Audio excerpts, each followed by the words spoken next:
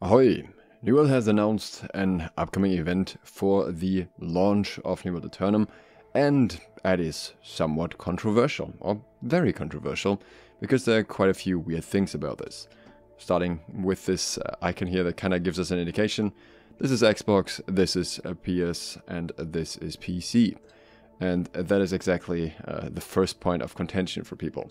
So this new event will start with launch on October 15th, I think, and they will basically divide players in separate teams depending on what platform they're playing on. The rewards, however, depend on the platform as well.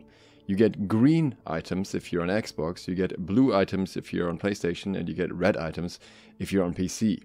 And that is, of course, already gonna bother people to some degree, because not everyone prefers the color of their console and might want another color instead. So yeah, some PC players maybe want blue, some Xbox players maybe want red, and so on. That is going to be so annoying.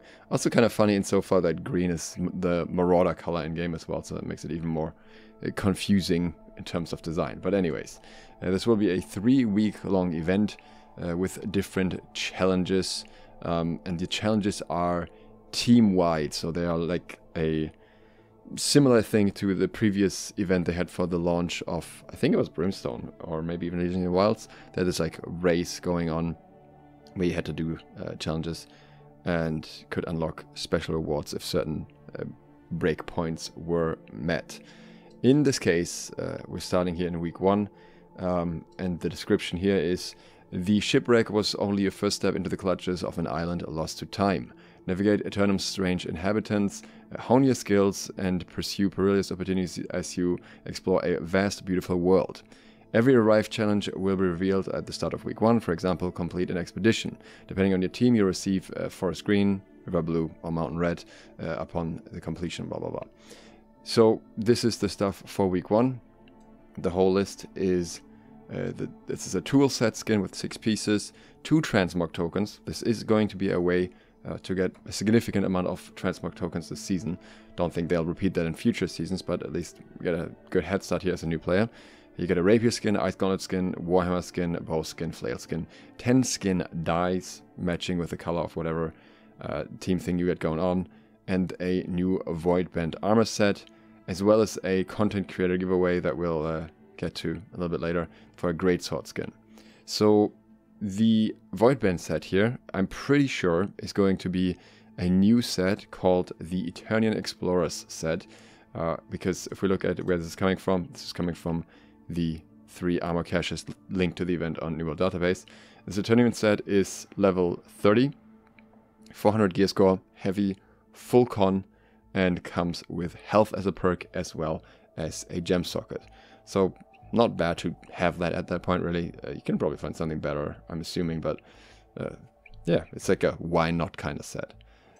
Anyways, that is from the first challenges. And as far as we can tell, these are like group challenges that you can complete with your quote-unquote faction. I'm just going to call it faction, even though it's not an actual faction, but it doesn't seem like there's necessarily a requirement to participate, at least significantly. I don't know if you have to participate at all, or if you just have an existing character on the server, and if your team completes it, that's enough. But it doesn't seem like you're gonna have to significantly put time into getting these rewards, as far as I can tell from the info we're getting here. Then in week 2, we have some more tasks. This one, it says, for all the immortality it takes, it continues to take. Discover your perfect combination of weapons, abilities, and skill trees to survive the island's environment, and then unearth some of Aeternum's darkest secrets alongside your fellow adventurers. So what I'm thinking is this may be reaching a certain weapon skill, like, for example, reaching like Mastery 10 on weapons or something might be one of the challenges, as well as quest progression, the Aeternum's darkest secrets. Sounds like it anyways. The item that we're getting here, or the items rather, is once again 2 Transmog Tokens, a Sword skin, a Void Gauntlet skin, Great Axe skin, Blunderbuss skin, a Round Shield skin, and Captain's Bed housing item. And then the content creator one is the Fire Staff skin. And again, these are all skins, unlike the Voidband set here. Everything else is unlocked as a skin. but I would not be confused by the colors here, so I think they're just showing off a different color for every week. But like if you were an Xbox player, then this would probably be green. That said, because they are skins, you can also just dye them in different colors, with one exception that we'll get to in just a second.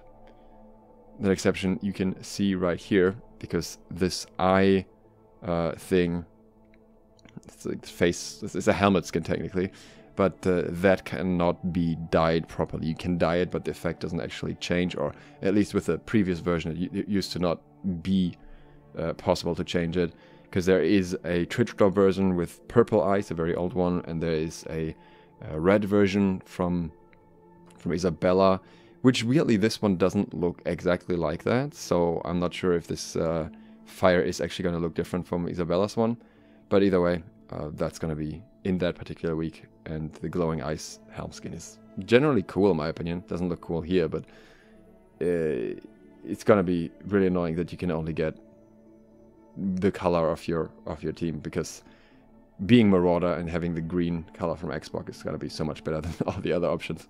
So yeah, the rewards here are once again 2 Transmog Tokens and the Hatchet skin, Life Staff skin, Spear skin, Musket skin, Kite Shield skin, and the Glowing Ice Helmet skin, as well as a Tower Shield skin for the content creators.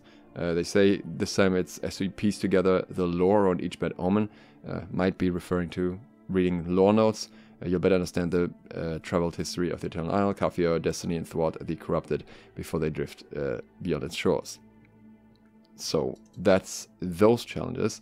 And then for the content creator codes, they say turn into your favorite content creators each week for exclusive Trials of Aeternum event weapon skin code giveaways.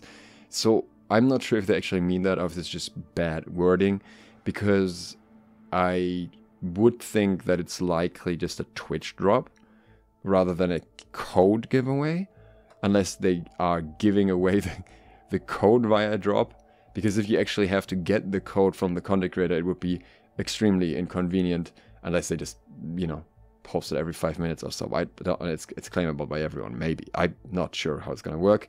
And each content creator will share different codes depending on their team. So that also would mean that in these cases, for the content creator item specifically, you would be able to get different colors. I don't know how they're going to handle that, because I would think that you could just tune into an Xbox creator and get the green Tower Shield skin, for example. Seems like it anyways. Not that most people would care. Again, the only thing that cannot be dyed properly are the glowing eyes here, and those are not from the content creators. So it probably won't even matter, but yeah, this is what it seems to be anyways. And then stay tuned for the full list of participating creators closer to the event. I will not be one of those. And then we have some more very important questions, because this is the other part that's causing a bit of an upset. Are legacy servers eligible to participate in Trials of Aeternum? No, Trials of Aeternum delivers a compelling New World Aeternum launch experience for new characters from the shores to Shattered Mountain. Only standard servers across PC, PlayStation 5, and Xbox Series X and S can participate in the event. Actually interesting that they say up to Shattered Mountain. They expect people to... I mean, maybe they do expect people to get up to Shattered Mountain in the 3rd week, because it says thwart the corrupted before they drift. Well, I don't know. But either way, obviously, standard servers, it's not going to make a lot of people happy, because all legacy servers won't be able to get anything. But at the same time, it's not entirely surprising insofar that a lot of the quests will probably be low-level stuff that you can't really do, or you won't really see many people doing in comparison on a legacy server. But again, this will further push people away from legacy servers, because there's even less of a reason for new players to start a character on legacy, because you're not getting all the fancy rewards. That said, like I said, it seems like the progression seems to be somewhat independent of what you're doing, as far as I can tell. And as such, you could possibly just create a new character on one of the standard servers, And the skins are account-wide probably, because all other skins are. So you should probably still be able to claim everything by just having that character there. And I'm not sure how much you would actually need to do with that character to unlock these things, but maybe not all too much, possibly. Likewise, which is interesting, console-only worlds are also not eligible. They only allow, again, standard, because they want all different platform players to progress together through immersion, exploration, progression towards a common goal.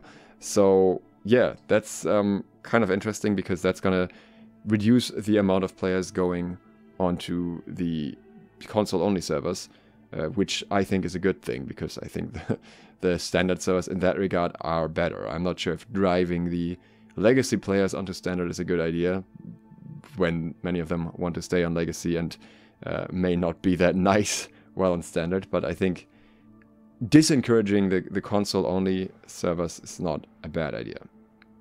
Then, in terms of how the teams will work, all players, regardless of their server, will be split into 3 teams: PC, PlayStation, Xbox. This is a cooperative event, so everyone will work together toward completing the same challenges, even if they're on different teams.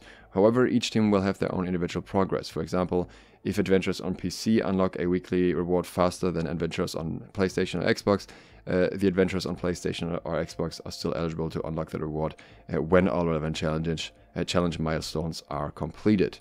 So PC will probably be last on most, to be honest, but guess this will kind of give us a good insight into the server split in terms of how many players from different platforms will be on each server, who completes it faster. When we'll receive my unlocked weekly rewards, unlocked rewards will be distributed throughout the event after each week. And then the content creator codes here are, again, independent, but it doesn't really explain the whole color system. And then obviously, if you want to get this either Stalker mode, you need to pre-purchase New World Aeternum on consoles or log in on PC, and you need to have Rise of the Angry Earth to actually use the skin. So yeah, we've gone through that a few times. But yeah, again, a lot of controversy with this event. It's a bit weird how they chosen certain things here, but you can kind of probably go around it by just creating a character and not really doing much with it, at least. Maybe you have to play it a little bit, but like not much, and you can just unlock the skins on your legacy character if that's what you care about. But then again, most of these skins are very default skins with different colors, so I think for most long-term players, none of these will be particularly relevant. I'm not sure. This skin, I don't necessarily recognize this skin. There's a few that when I'm not quite sure if they're like as accessible. These ones I all know, and these ones I'm pretty sure I've all seen before as well, so not super rare or anything. That's it for this video. If you're new to the channel, consider subscribing and clicking the bell. And if you want to get early trading tips for the expansion, then consider supporting me on Patreon. Thanks to all of my patrons who already do exactly that, and thank you for watching. SLOTH, out.